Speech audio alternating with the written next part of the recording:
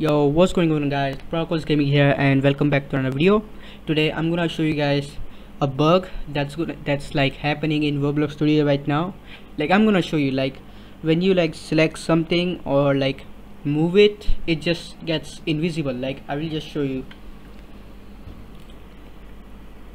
Like yo, like take a look at this. Like yeah, this is how it works. Like if I select something and if I try to like move it, look, it just turns invisible. Like it's not deleted, it's still in the game, but like what's even going on? Like if I just try to like move it or something, you know, look, like yeah, I'm not deleting it, guys. Look, it's just turning invisible. So can anyone like tell me like how to fix this thing? Because it's really annoying right now.